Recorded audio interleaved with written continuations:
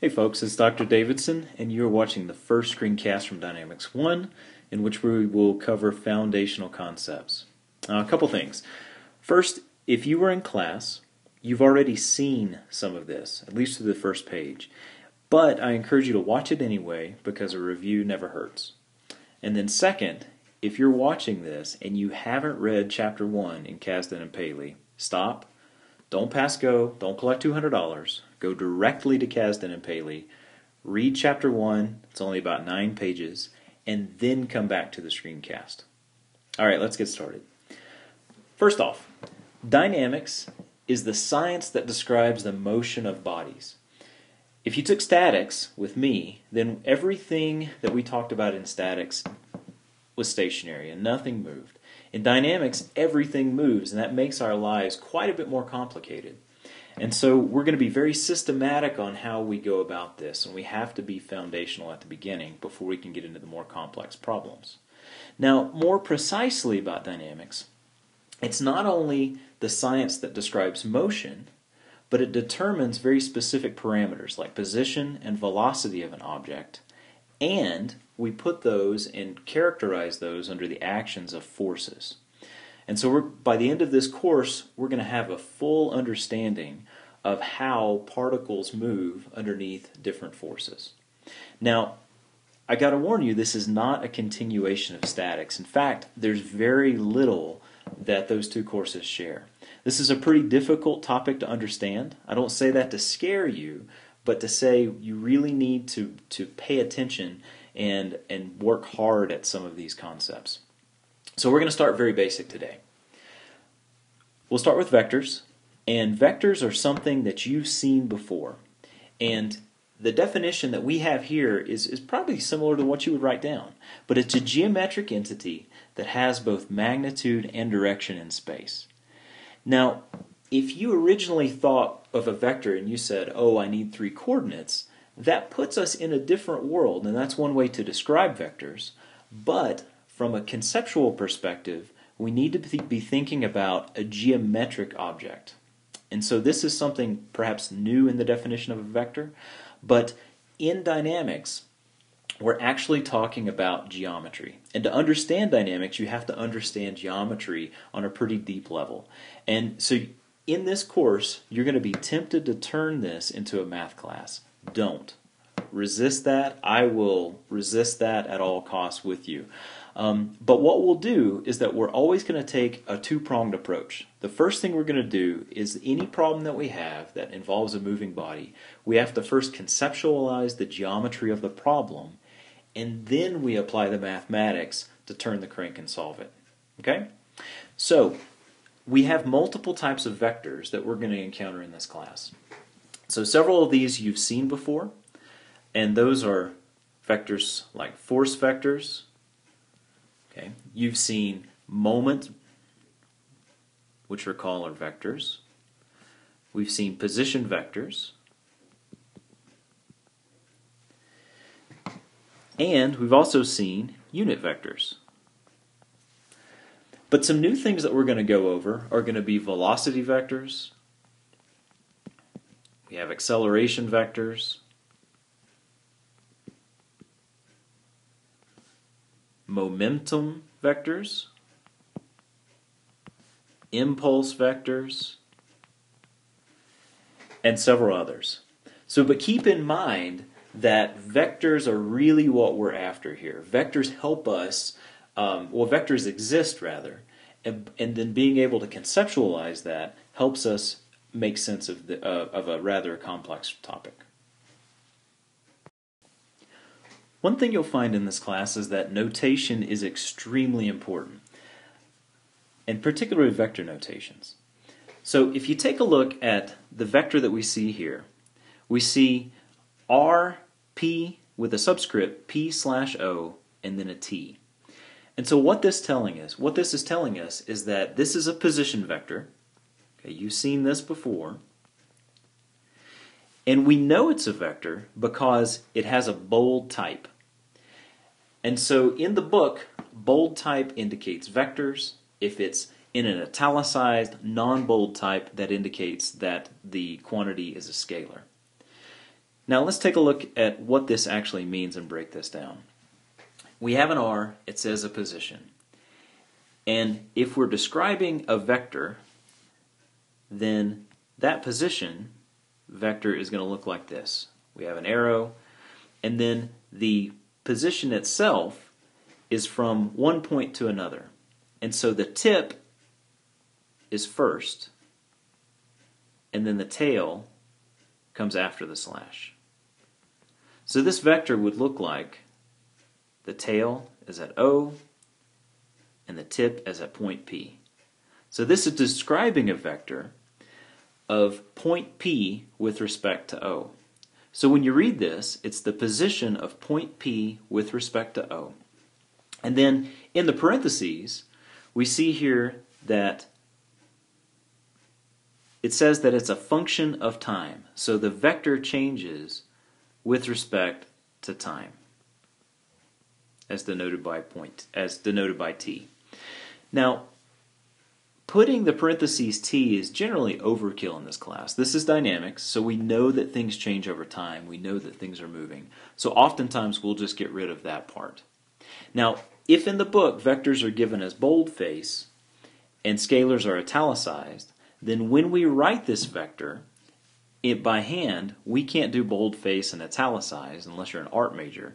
So we would write this as R, P with respect to O, and we're going to put an underline. And the underline indicates that this is a vector. Okay? If there's no underline, then it's a scalar. Do not neglect this. You will get problems wrong throughout the entire quarter if you don't distinguish between vectors and scalars. So every time you write a vector, you must indicate that it's a vector. One exception to this is that I like to use to distinguish unit vectors. And so a unit vector, which is a vector that has a magnitude of 1, when I write these, are always going to have a hat. So this would be the unit vector u, the unit vector e sub x, the unit vector a sub 1. So anytime you see a hat, that indicates that it is a vector, but it's a vector that has a length of 1. All right, let's discuss properties of vectors. So let's say we've got a vector, and it's just a vector b. And remember, this is a geometric entity, so b just exists, and it exists in space. We know that this vector b, has a magnitude and a direction. So we define the magnitude, which is the length of the vector, as this. This indicates the length of the vector. These two bars on each side indicate that this is called the norm. Okay, we get the length of the vector by calculating the norm. Now notice we still don't have coordinates yet. That's the magnitude of the vector. And then we need to define the direction of the vector. And so the direction of the vector is going to be the unit vector that points in that direction. So we can define a unit vector, u sub b, which is saying that it's a unit vector in the direction of the vector b. And remember, with a unit vector, we're going to put a hat on it to indicate that it's the length 1. Mathematically, the unit vector is defined u sub b is going to be equal to the vector b, and we're going to divide that by the magnitude of b. So we'll divide it by the norm of b, and dividing by the norm is we're normalizing the length. Now another property of vectors is that when we have two vectors that we add together, that they form a resultant vector. So if we go back to our O and our P, and we want to add another vector that goes from point P to point Q, then the resultant vector that goes from 0 or O to Q is going to be R of Q with respect to O is equal to the vector R of p with respect to O plus the vector r of q with respect to p. Okay, let me say that again. We have the vector of p with respect to O, and we're going to add to that the vector of q with respect to p. And that gives us the vector of q with respect to O. And remember, this is called the triangle rule, in which we put our vectors from tip to tail, and they add like vectors. So one more thing that's could be unique or new to you with vectors is in the definition we said it's a geometric entity that has both magnitude and direction in space. What space does a vector live in? It lives in a three-dimensional Euclidean space. And so that's important to keep in mind as we define the next items of reference frames and eventually coordinate systems.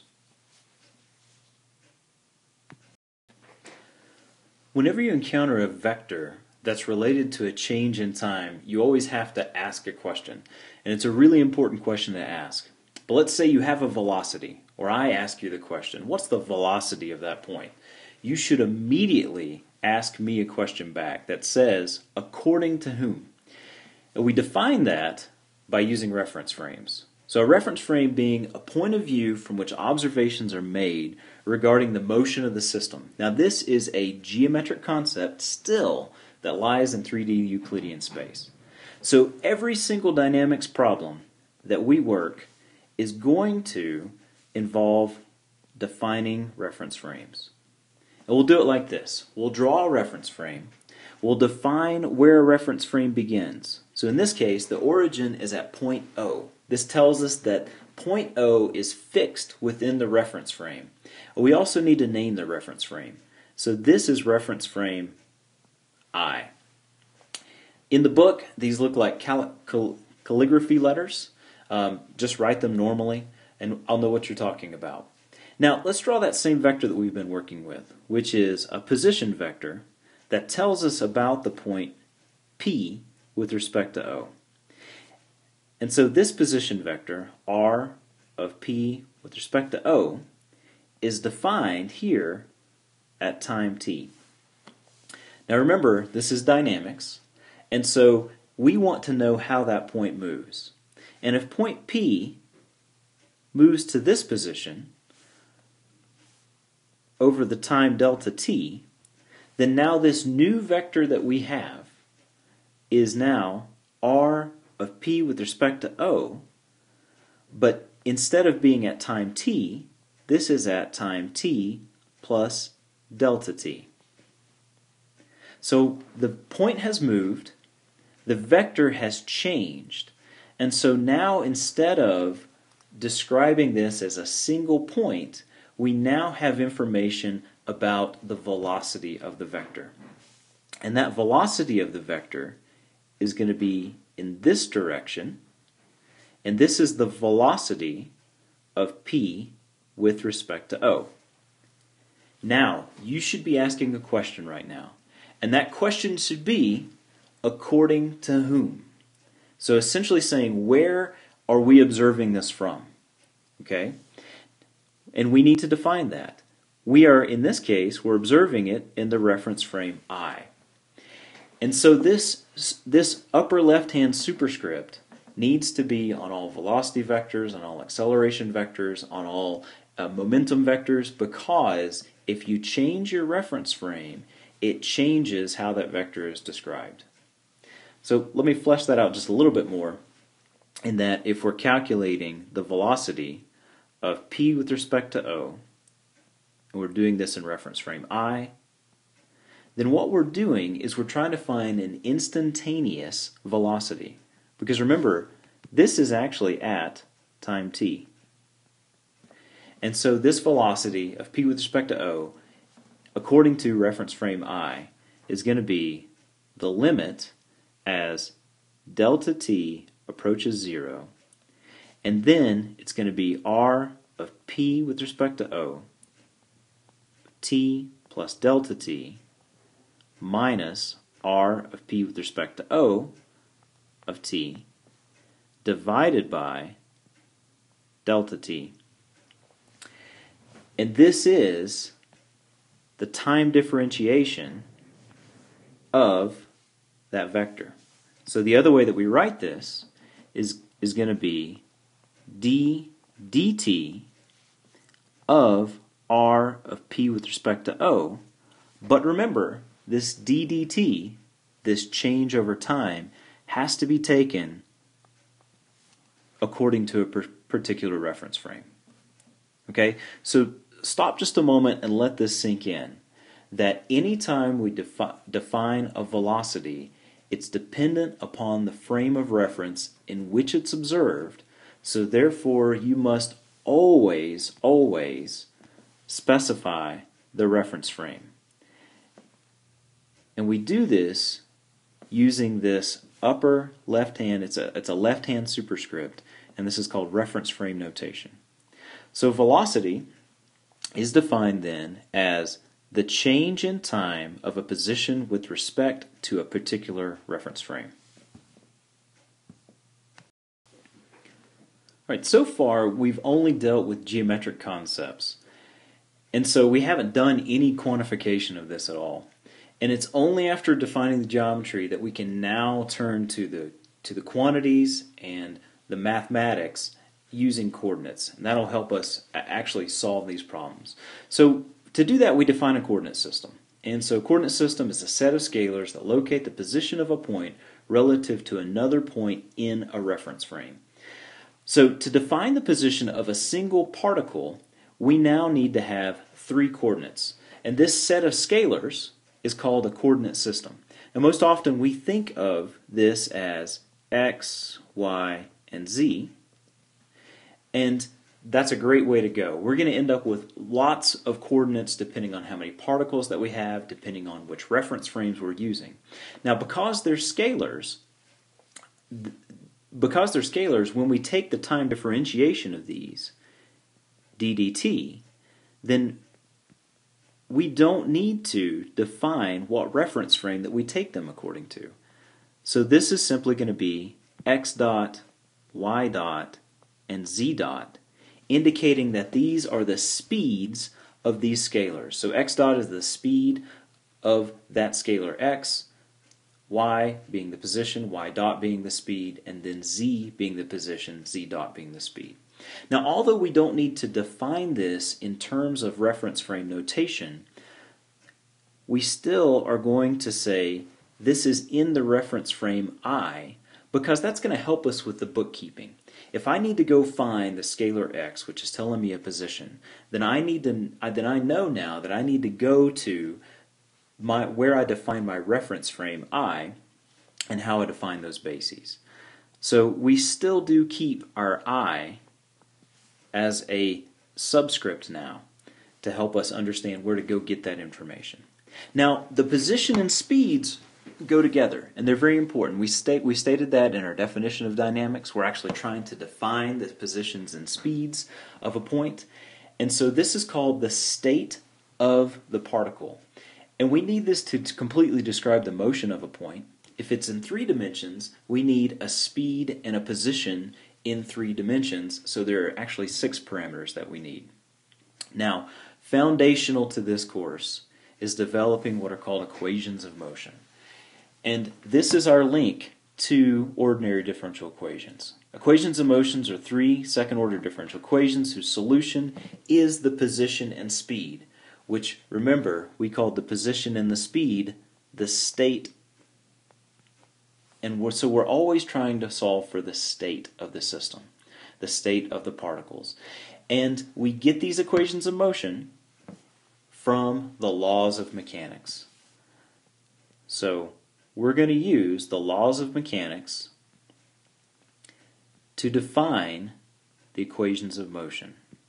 Oftentimes we'll end a problem at the equations of motion. In our laboratory, we'll be solving for these equations of motion numerically.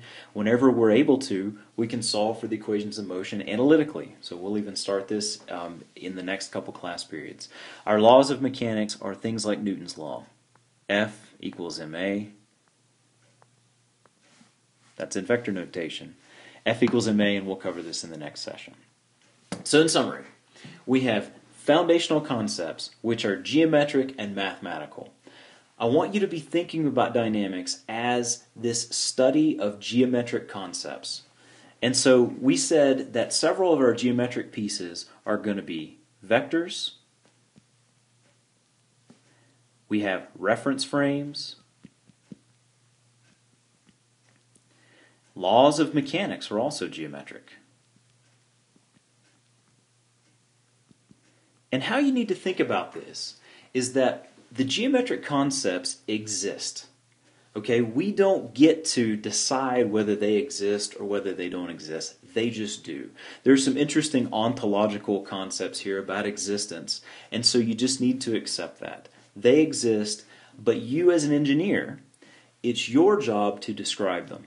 And so that's where we come in with our mathematical descriptions. And to do that, the mathematical pieces that we talked about are coordinates, coordinate systems,